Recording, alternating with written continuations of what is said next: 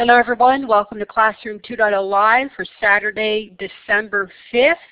Our topic today is Tech Tools to Amplify Your Classroom. Our special guest is Rafranz Davis. Your show hosts are Peggy George, Lori Moffett, and Tammy Moore. Thank you to Tammy for doing our closed captioning. And I'm going to turn the mic over to Paula Noggle, who will introduce our guest as well as ask the newbie question.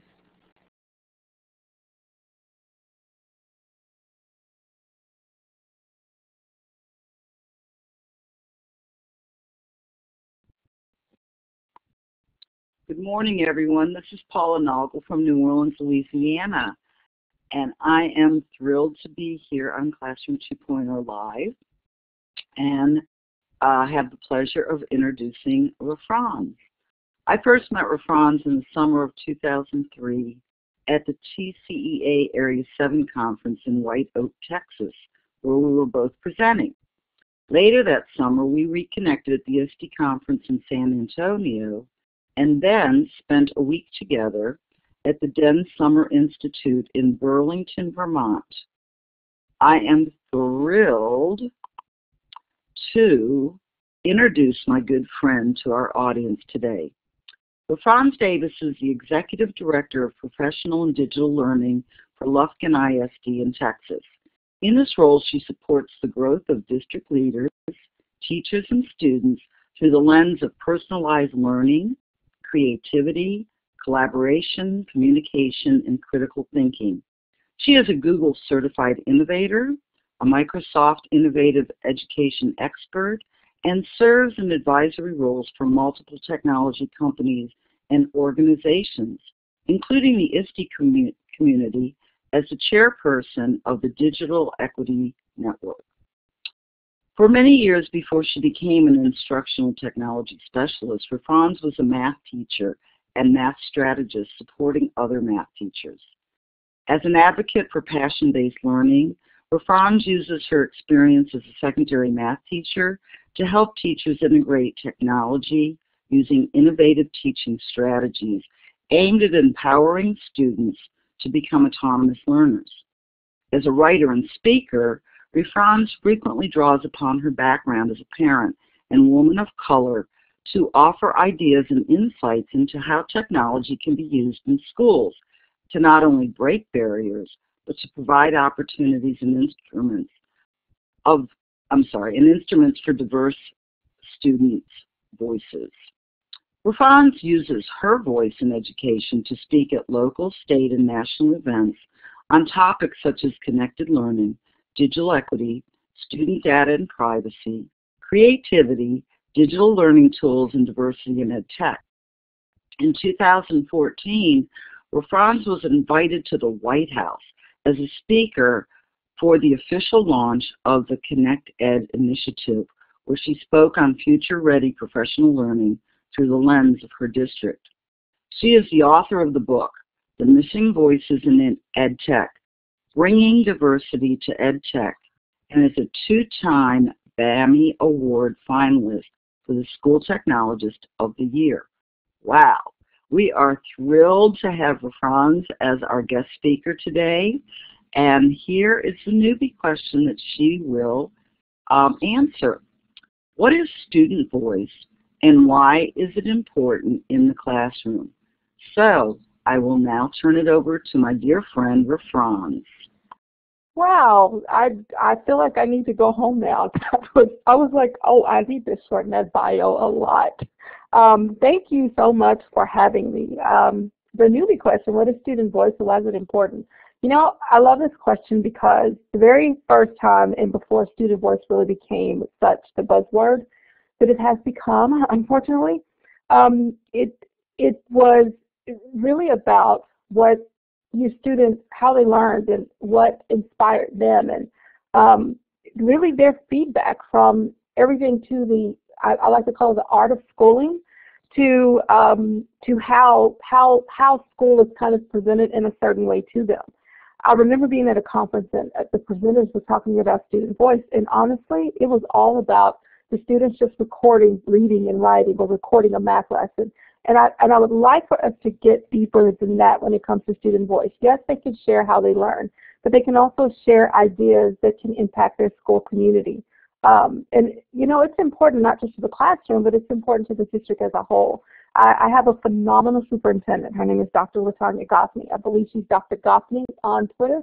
I'll put it in the comment section. But she actually has a student advisory board.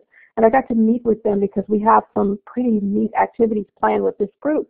But the most empowering part was all of these student leaders came with things that they wanted to address in school and solutions that they felt could be put in place to address them, because that's their norm, that you come in with, here's the thing that is not right, but here's an idea to fix it.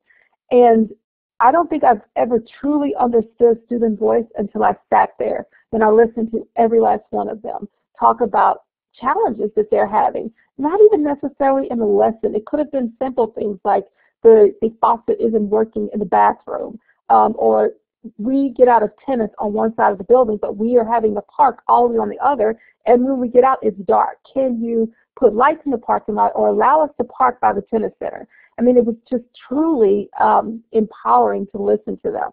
So I think I answered that question. Hopefully I did, and hopefully in your schools you're finding ways to bring your students into the process, because at the end of the day, that's what student voice is about. It's about them having a say and a voice in the entire process. And I guess I'm going to move on with slides now. Are we good? Oh, all right, good. So now we're going to talk about tech tools to amplify your classroom. But before we get started, and I know that I'm glad you did the pre-poll question, so I know that pretty much everything is new. I do want to talk about, like, specifically some things that we're doing and why these are important. Right now is the hour of code, and a large majority of you are doing hour of code, and it's great. But there are still quite a few of you who weren't, or maybe it wasn't quite something you needed to look at in your school. I'm not sure, but I just want to share that one of our challenges this week is we're not counting the lines of code that students code, like a lot of schools are counting that. We're actually counting how much you amplify and talk about what you're doing in your classroom. And that to me is a really big deal. It just amplifies the idea. I think that something like coding, and I know this is not what this is about, is completely important as well, because when you think about computational literacy, the ability to, number one, go online to an open program and create a webinar to share with teachers all over the world. That really is a type of computational literacy. Not even just the idea of creating the platform to do it itself, but just the fact that it can be done. Someone had an idea and did that. The person that could have those ideas could be in your classroom right now. And the thing is, how will they know if they want to create platforms, or if they want to design games, or if they want to tell stories in really interesting ways, if we don't give them the opportunity to do it? And that really is what Hour of Code is about. So when I talk about these tools to amplify your classroom, I'm teaching and talking about the same tools that hopefully our teachers will use to not just share a tweet, not just share a single blog post, but to truly tell a culminative story. For me, this whole idea of how we share started with George Couros, and I think I'll probably shout this guy out with every session that I do. The same year that I met Paul Nagel, the same year I met George at ISTE. And he said to me, Rafranz, what can you teach me and where are you sharing it? And that was such a profound statement. And I actually use that even with our teachers today. All right, what can you teach me? Where are you sharing it? And it's not just like teachers, and I was one of those teachers too, where we really, I think we do the core of our work, of course, in our classrooms. But when we're not sharing that work, or we're not talking about what goes in our classrooms, that kind of honestly lends the story of your classroom for others to tell. And believe it or not, whether you're sharing or not, it's being shared, because the people that are talking are your students. All the kids know who the easy teacher is. They know who the teacher is that's going to hold them accountable. They know who the teacher is that's going to challenge them. The parents know who you are. they're already calling the school before the school year started, making sure their kid is in your class, or unfortunately in some cases, making sure the kids are not in your class. Those things are happening whether you like it or not. So amplifying and sharing what you do in your classroom gives you the ability to frame your story. And that is so important to the message that you want to send, but also how you communicate what education truly is like from your voice. And it's even more important, of course, for your students to tell that. So even though you might not be using some of these tools yet with your students, and I'll admit, the school district that I'm in, I've been in Lufkin since June, we're just now at this point. We're participating in Hour of Code because, honestly, I felt like our teachers needed to have some type of understanding that kids could do incredible things if we allowed them to do it. Hour of Code was like a window in order to do that, and the bonus is we get to talk about the importance of computer science in education. The other side of that is, on top of Hour of Code, now we also get to talk about how you share that, and how you share that not just with the teachers in your building, but with your community and with the world. And I love that quote from George. It's in his book, The Innovator's Mindset. Inspiration is everywhere and often in unexpected places. You just have to keep your eyes open. And that was such a breath of fresh air to read that particular quote in that book.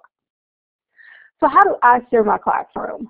The number one way I like to share is through my blog. Now, I will admit, I haven't blogged on my own personal blog in probably a month or so. Shame on me. And honestly, not really shame on me, because sometimes life is just like that, and it's okay. It's one of those things, and I think many of you can relate, is, for me, it is you get so bogged down with all of the different things that you're working on until finding even the time to sit down and frame that is difficult. And when I blog, I like to really go really deep into thought. So sometimes it's not always the easiest thing to do is to start a blog post. It's not. It just isn't. And then for some teachers, the difficulty in blogging for them is it is painfully hard sometimes to write out loud and to share what you're doing in your classroom. Now, yes, we completely believe everyone should do that, and we want to be the model for this type of sharing for our students. But the reality is, it is difficult to do. And not that because it's difficult we shouldn't, but I also think that sometimes we need other modes of sharing. So today I'm going to show you some other modes of sharing that I really like, that you can share quickly, and that your students and your teachers can do as well. Some of my favorite tools are Microsoft Slate, which I only just learned about at this past year's ISTE, and I've been using it between my personal and my school accounts. So Microsoft Slate is a free product for anybody. You do not have to be a Microsoft using school to use Slate. And when I show you kind of what Sway does, you'll understand. You do not have to be a Microsoft using school. You can just have your personal account. If you have a Google account, you can create a Microsoft account with your Google account. All of you, and actually every school, at least here in the States, and I know this is global, but you actually all have free access to Office 365, whether you use it or not. So if you go on to Office 365 and verify your email address with a school account, then you actually have, you get like a little panel with this entire suite of tools in it. But we're not even going to make it that difficult. You can literally log in at sway.com. And I'm going to share my screen and show you. And then, of course, the other tools that I'm going to talk about are two Adobe products. One of them is Slate, which used to be iPad only, and now it is iPad and browser. So if you have Chromebook, hello, you can create from actually Slate and Adobe Slate on those Chromebooks. And then, of course, is Adobe Voice, which I'm going to talk about a little bit later. Now, Adobe Voice is right now only on iPad, but let's just say they're working on other platforms, and I have to leave it at that and not have them sue me entirely. But it is a great tool, and I'm going to show you some that are already created without telling you how they were created, and then you'll have to fill in the blanks from there. I'll just say be on the lookout, because news will come out soon. That is actually incredible news for creating with Adobe Voice in school. So first, before I go into Sway, I want to talk about kind of what we're doing. And I'm sorry, this font is kind of tiny, but I created this in Google Slides and then had to export it as a PowerPoint. Then, of course, I lost all of my fonts because that's fun. And then had to change it to a different font because that's even more fun. But Sway is actually available on any device. And it creates basically a one-pager, like a website one-pager, and it has this parallax effect. And I don't know if you know what parallax means. I actually had to look that up because it's like one of my favorite ones. So parallax is it's sort of like an animated feature within a web where when you scroll, it's like the images and text move with it. And so like I created one of these in like 5 minutes from my cell phone. And the teachers in our ambassador group, I shared it with them first, and they were like, oh my gosh, that's so cool. And wow, that's really cool animation. And that looks very hard. They honestly thought it was the hardest thing on earth to do. It was not. It literally took 5 minutes. But today we're having our Hour of Code workshop here in our school district. And we've been sharing like all day just what the teachers are doing as they're learning with their code trainer. So I started creating my Sway on my phone and started adding in pictures and text from my phone. And then I went to my browser and started creating the exact same Sway on my browser. So you can access it on any device. You start creating it on one, you can still access it on another. And it's quite incredible. So you can do text, images, video, office documents, tweets, and much more. Cell phone is a little bit limited, I'll be honest. You can only do pictures and text. I don't think you can do video. I think it's just pictures and text from a mobile phone or an iPad or well, I don't think it's in the Android store. I think it's just, it could be. I mean, if they put it on iOS, it could be an Android. Someone will have to check that for me because I honestly don't know.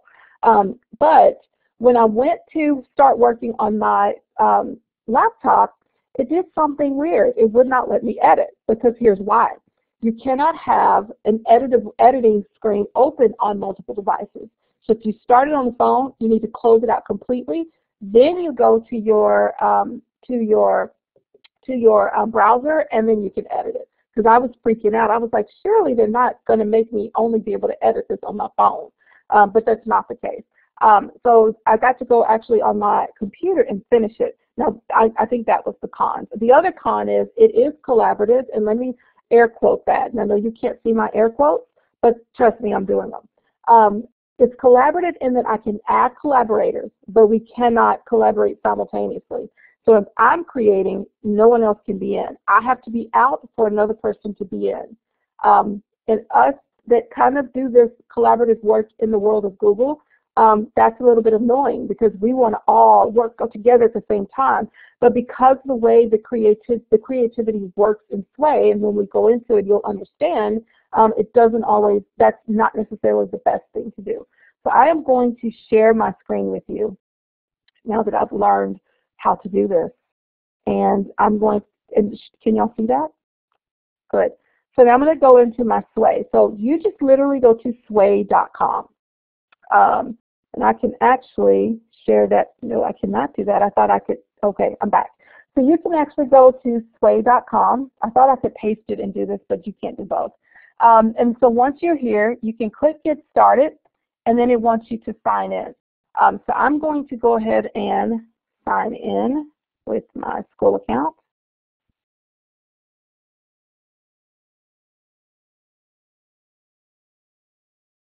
And it brought up the Office 365 window.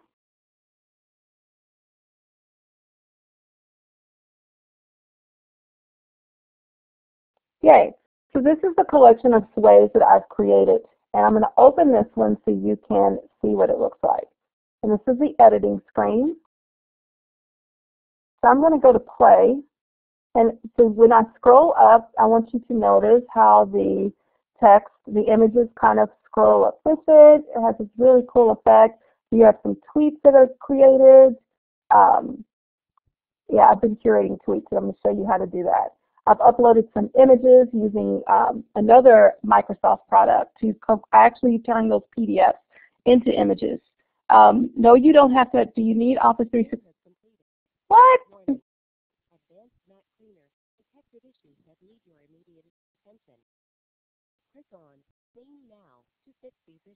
I have no idea what's happening other than something is downloaded to my computer that I did not do. So I don't think y'all saw that, but that was weird. Okay, so I'm going to go back now. So anyway, so to edit, and I'm going to show you this because this is happening live. I'm going to hit the Edit tab, and you have these cards here on the left. So you have text in a heading. This large piece is a heading. The picture here shows in the background of that heading. And then, of course, I have a text. Now, this is the part I don't like. Yes, my computer was weird. Something happened. Something I downloaded, I don't even know when I did it, but that might be why I keep getting Yahoo as my browser instead of Google, and that's just not going to work for me. But this is the part I don't like, and I've actually voiced this to Microsoft. I want to be able to put in a link, and it automatically creates a button that is like a stylized button, the color of maybe the scheme of the sway, but it doesn't. It just makes a link. So hopefully they'll fix that because I don't like it. The other thing, like these are grouped into so that the images show up side by side or as a collection instead of one by one. And to do that, I'm going to show you. If I want to add something, I'm going to hit this little diamond. And so you see heading, text, image, upload. But when I do the, actually that was not what was supposed to happen. It just added something. I think I just changed the screen. There we go. So if I go down to media, there's pictures, but if I go down to group, this represents different ways so you can group pictures, video, or text so that it shows more of a collage. You'd want to choose from the group section. You can even do comparison, which I like. If I do comparison, you can add two pictures side by side, and then it gives you like a bar. I'm going to add this in, even though I'm not going to keep it. I'm going to add in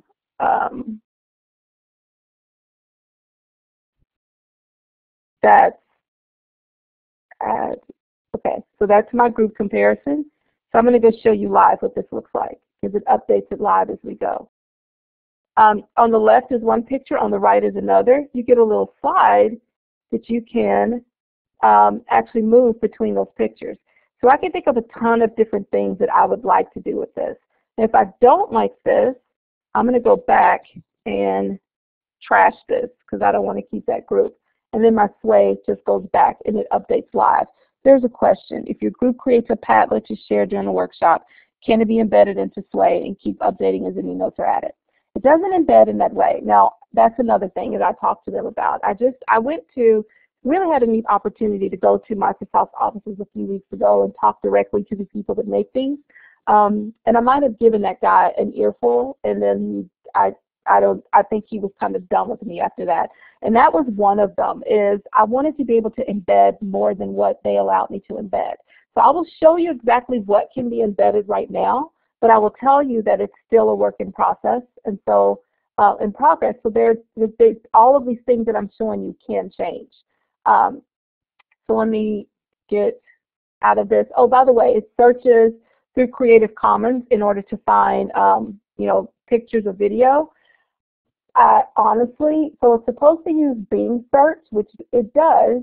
I have not seen an issue where it's pulled inappropriate pictures, but like anything else, especially when we're teaching kids about digital literacy, it's probably good to know that if I'm an artist and I upload a picture and label it Creative Commons, I can go and label that picture any way I want.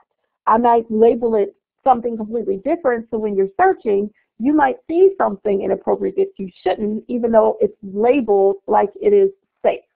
So just know still that those issues can happen, but I think that's where this can really get into how we talk to our students about what's appropriate and not appropriate.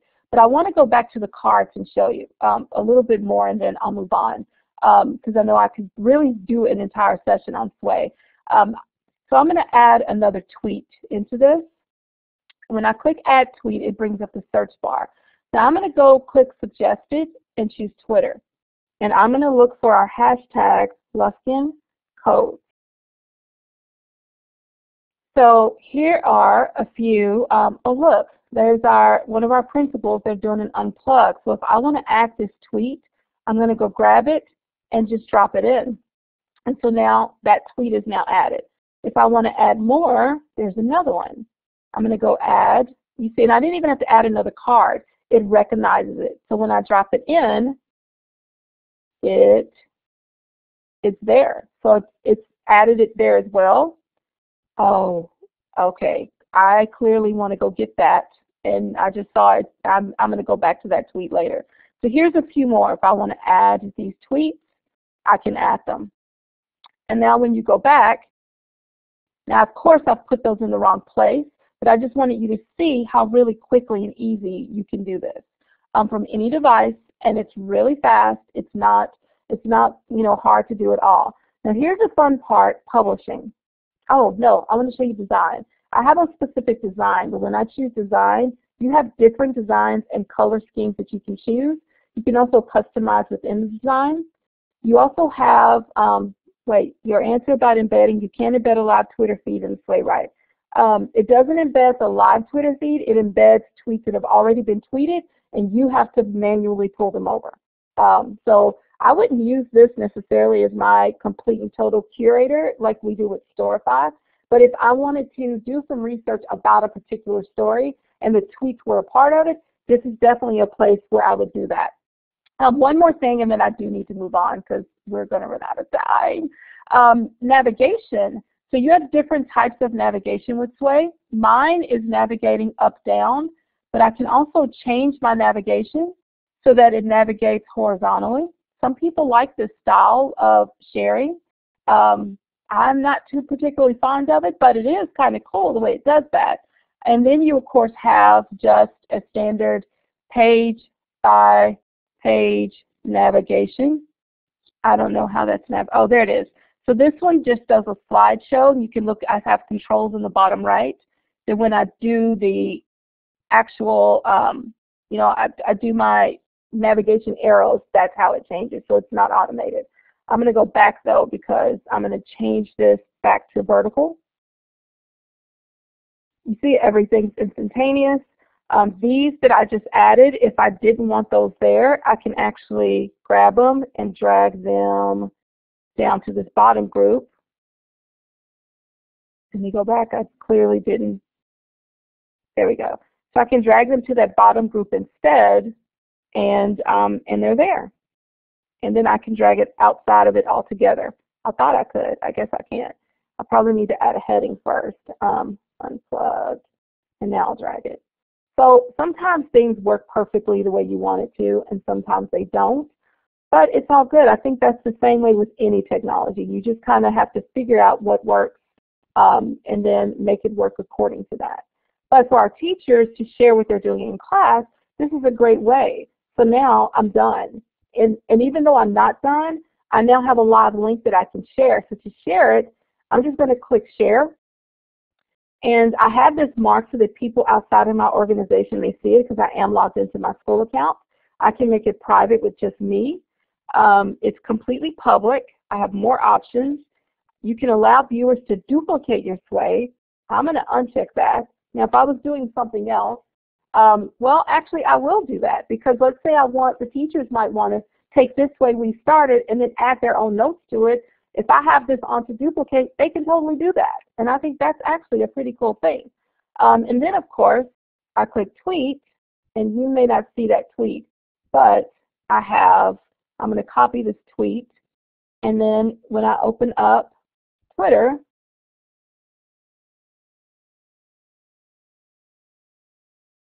I can share that tweet, and now it's shared. But it's also going to still be a work in process. It's still going to be able to be edited by me on any device. So that is one of my favorites, and it makes a really neat web page that didn't take but a few seconds to do, maybe a few minutes, a little bit longer than I thought, but it's all good. So I'm going to go back to oh, you know what? While I'm here, I'm going to go ahead and open up Slate and start talking about that one, if that's okay with y'all. Are there any questions before I move on? Yes, I did capture some, but Peggy says keep going, so we'll cool. ask questions at the end. All right, cool. We will do that. No problem. So Adobe Slate is very similar to Sway. It, to me, honestly, is a little bit cleaner because it really does focus on the story itself. Adobe Slate was created with the idea of the students writing essays in class, that they're basically writing an essay and turning in pages and pages of words and no visuals. And so realistically, when we do real world writing, we like to have visuals as a part of our work because they do help to enhance the story. And so Slate is one of those that says, here, use pictures and text and we'll make it beautiful. So I'm going to go ahead and start creating that. You can, of course, be on, oh, sorry, I already have an Adobe account. Let me log in with my Adobe ID. It used to only be on iPad, and then it only recently became browser-based as well. So I'm going to open this. Links, yeah, they'll share those links.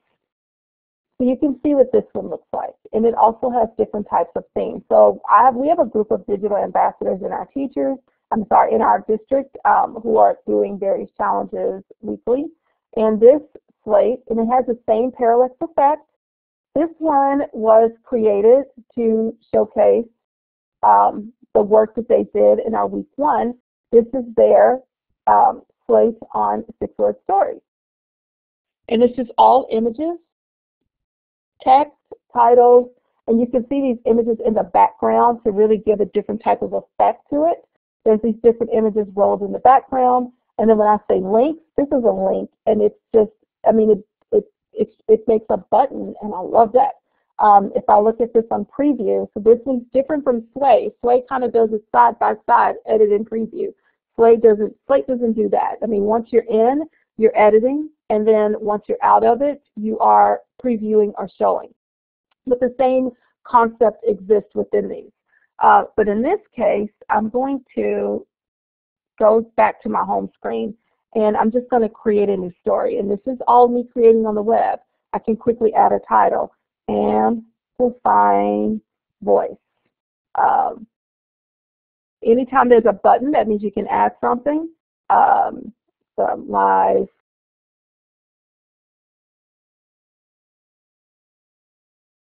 I can't spell, sorry. So I'm going to do the button and add a photo. And so here I can browse my computer. I can also find photos through Adobe has its own internal search. And so I like to search for sometimes off the kilter words. Okay, that's good.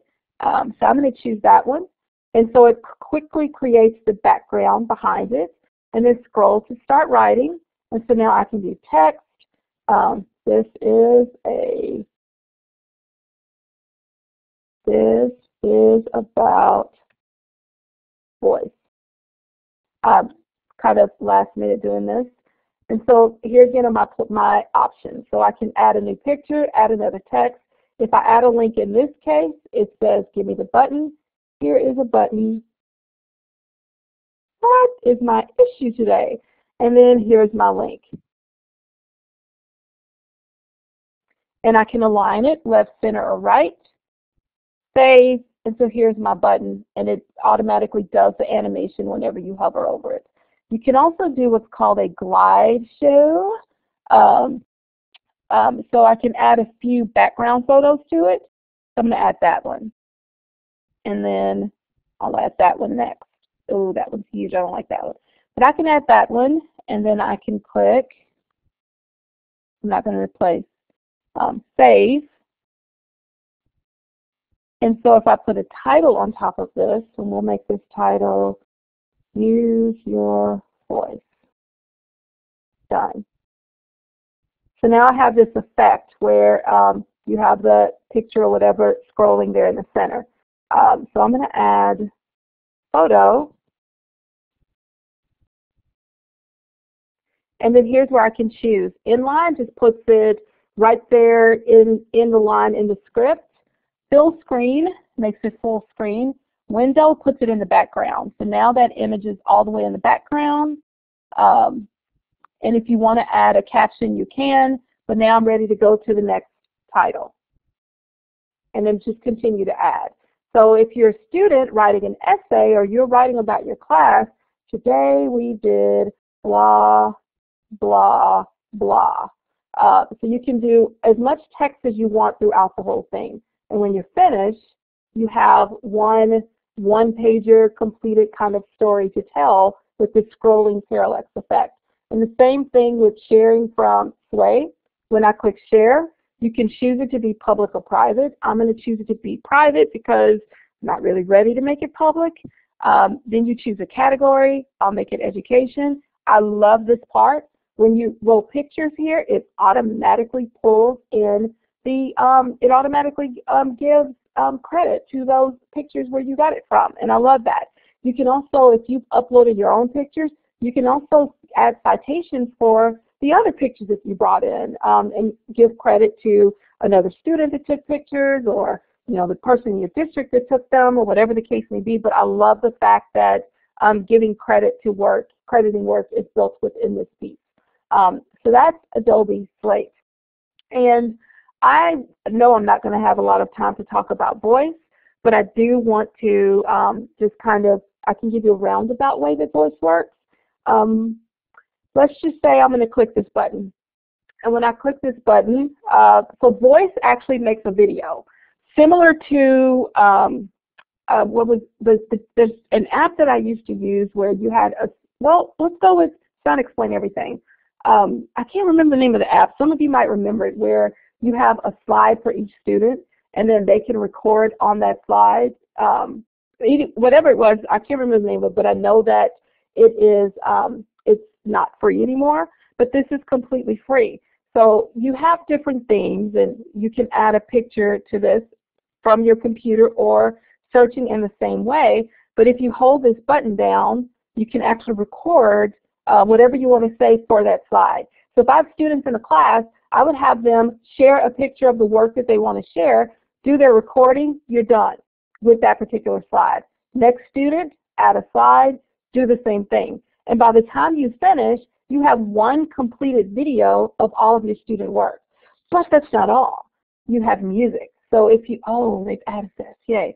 So if you have music, you can go and choose one of Adobe's many awesome pieces for music, and you won't be able to see the video. Sorry, I don't know if it'll play that or not, but it'll actually finish the video and show you. And I have a link, that one that I've done for Why I Blog, that when we launched blogging in our district, that's the one that I shared, and I'll share the link to that one if I can get it. It might not load that one, but I'll share the link to that one if I can.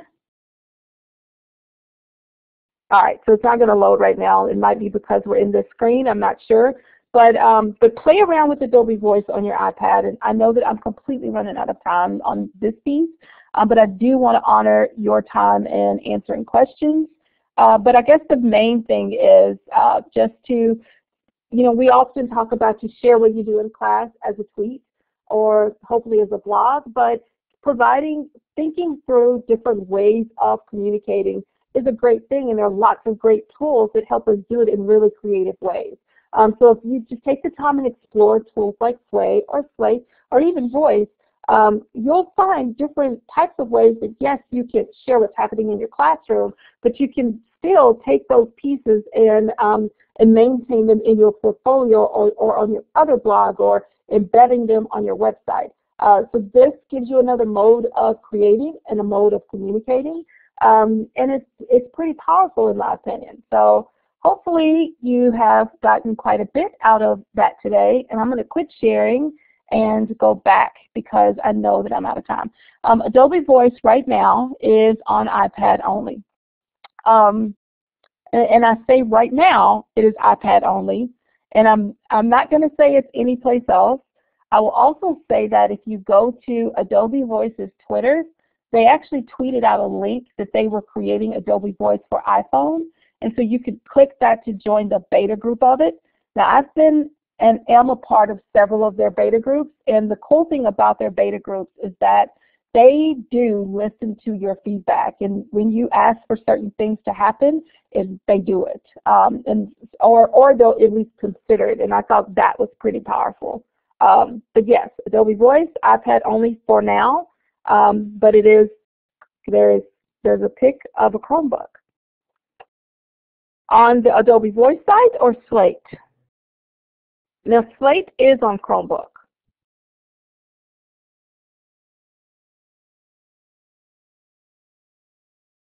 All right, good. So I'm going to stop so we can ask questions. I think Peggy said she had some. Yes, I did capture some questions. I'm not sure I'm going to remember which ones you've answered already, but we'll see how this works. Going back to the top of my column, do you need to have Office 365 to use Sway? You need to create an account. It doesn't necessarily have to be Office 365. It can just be an account with Microsoft. So yes, you will have to create an account to do it. Then can all students have access to Sway? As long as they have an account. If you have student email through your school district, and if your students have, student email in your school district, and of course you do too, you can actually create a free Office 365 account using your school email. That is free for everybody. It doesn't matter if it's a Google account. It won't become at Microsoft. It just becomes, like, my personal Sway is created with my Gmail. So I just did that through creating just a Microsoft account through my Gmail, and it's worked out just fine. So it's still a free product. Now, for us, we will have student email for all of our students, but we also have Office 365 accounts for all of our students. Your district, even though you aren't Microsoft, can still get that for free for everybody. So if you don't have student email, your students can still have a Microsoft account. And that's something actually made available through the Connect Ed to the Future piece. That was Microsoft's offering to U.S. schools, was everybody can have an Office 365 account. So whether you have an email or not, you would still have a Microsoft account. Okay, so here's the trick if you're not 13.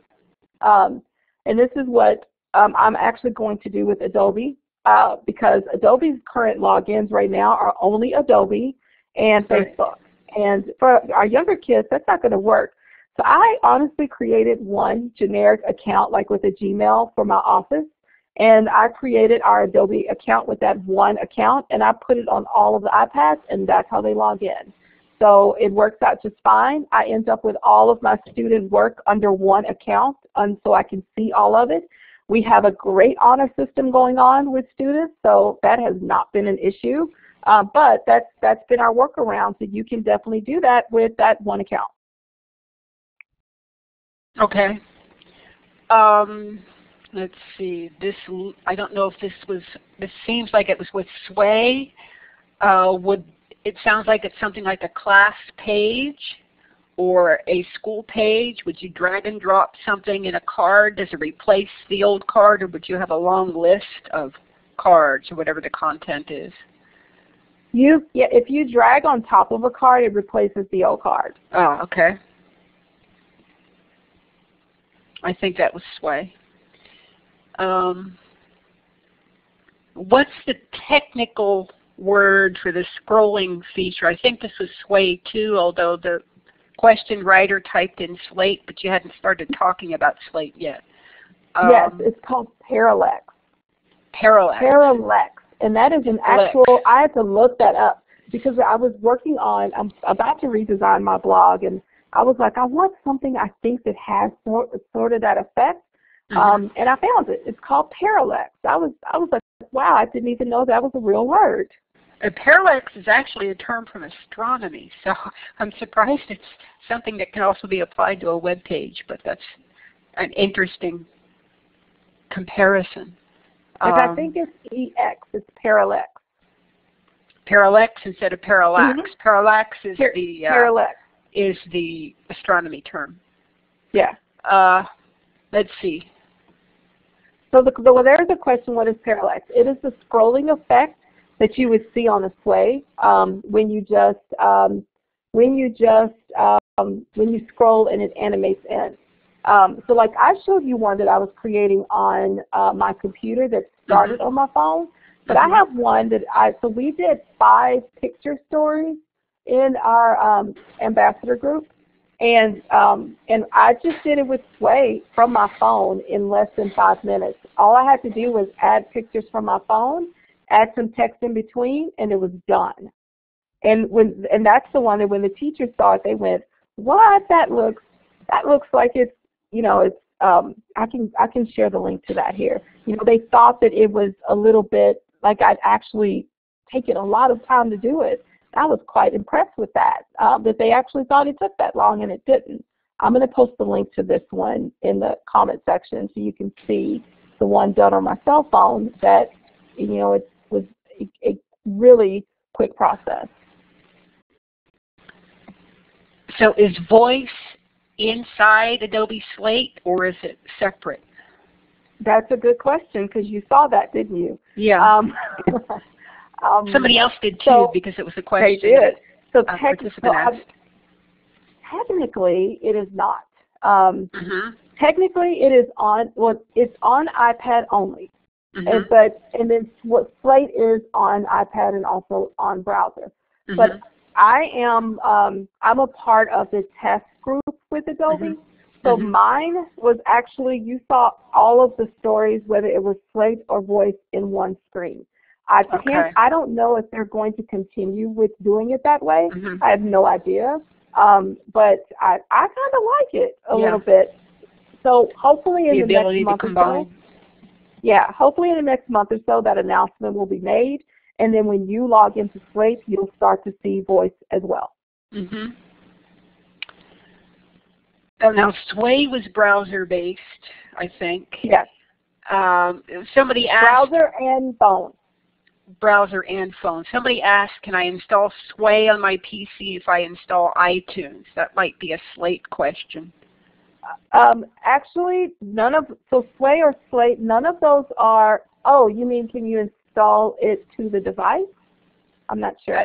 Right, install it to a PC rather than an iPad or a... No, well, Sway is browser-based. Okay. So, and Slate. So you can just log into the website and use it. There's nothing to install. So if you're on a Chromebook, you can use it. Great. Yeah, that was the question, but yeah, that's what I read. And it's browser-based, so you don't need iTunes to install it. Sway or Slate. No, it's also on iPad, so if you want to put Slate on your iPad, you can. But it is entirely, you can create entirely in your browser. Okay. And Peggy wanted me to ask you about your hour of code that you were going to talk about, that you're doing this week. We are fully participating in Hour of Code in Lufkin ISD. We have never done Hour of Code in Lufkin, ever. So this is just a truly remarkable thing to see people just kind of dive into wanting to do it. I created a s'more for our teachers, and I will share that to you so you can see it with kind of how we're doing it and some of our options. Maybe what you don't see are kind of, so we're in our little coding class right now. They're here, that they're doing a workshop to kind of learn about it. So we're asking all of our teachers across the district and all of our campus at 100% to give their students an hour to code. Some of our schools are doing things like drop everything in code. You know how we do drop everything and read? I thought that was cool. And then some of our schools are just embedding the time throughout the day that they've booked in labs or in different places. But what our teachers are learning today, and this has truly been phenomenal, is how they can do this without making it about coding. In other words, the PE teacher who is going to do like, so if you think about coding, it really is a set of a programming or a set of instructions that creates an output. It's a big input that creates an output. So if we think about all the different tasks that we do on a daily basis, how you can see how coding fits into our daily lives, that's a way to get kids to think about or think in terms of computational thinking and how to create something and how to be innovative. All of these pieces add to that. So the PE teacher was like, we're doing jump roping that day, but we're going to do it through code. So some of the instructions that they would have with some creative jump roping, they're going to do it in steps and in loops, and then the kids will have to repeat it. But that was something they were already going to do. So it's not an extra, we're going to get on a computer, we're actually coding unplugged, because computational thinking doesn't mean it only has to happen on a computer. It's that piece of logic that feeds that math part of our brain that happens throughout what we do. So we are doing it from our pre-K, that is 3-year-olds, all the way through our 18-year-olds, and even our teachers are coding as well. That's wonderful. Those were the questions that I was able to capture. So we'll head to the next slide, and I think I'm turning the mic over to Peggy, who will talk about what's coming up next. I was dying to hear more about what Rafranz personally is going to be doing with our code next week, because she is going to be very busy. Yes, and then I'll talk about upcoming shows. Well, Monday, the White House is hosting the Computer Science Education Week Tech Jam with a few educators from around the country and some technology developers and different types of leaders. And we are going to launch Computer Science Education Week to create some new things and to really ideate some ways to integrate computational literacy, that's the word, into K-6 curriculum, so that it's not something that's just done during the week of Hour of Code, but it's something that happens throughout the year. So I'm really excited to do that. And then Thursday, I'll be back at the White House again for the next phase of Future Ready and the launch of the National Education and Technology Plan. So you'll hear a lot more about that on Thursday as well. And if any of you are in Connecticut, I'm keynoting Atomic Math in Connecticut on Tuesday, and where I'm going to talk about passion and creativity in the math class. So it's going to be an insane busy week while my district is coding. And our hashtag, if you follow us, is Lufkin Blogs. No, that's not it. It's Lufkin Codes. That's our hashtag for Twitter. And we're encouraging everybody to share what we're doing. And we're not just focusing on coding. We're also amplifying the work that is already happening through our computer science program and robotics across the district. So we're really excited and really even more excited that more of our kids are going to get to have these opportunities. Thank you so much for sharing that. Your excitement just bubbles over, and it's very contagious. So I'm really glad to know that you're going to be involved in all of those things. Well, I want to thank you so much, friends, for fitting us into your schedule. And we have all learned a bunch of new things today that we're eager to try out. So thank you for that. We have 2 more great shows coming up before our winter break. Dr. Lodge McCammon is going to be joining us next week, and he's going to cover a lot of things, but his real specialty is music in the K-12 classroom, and he's going to be sharing his 50 State Songs project with us, but he's also going to be talking about his paper slides and his flip learning work that he's done. So much. You're going to want to be here for that.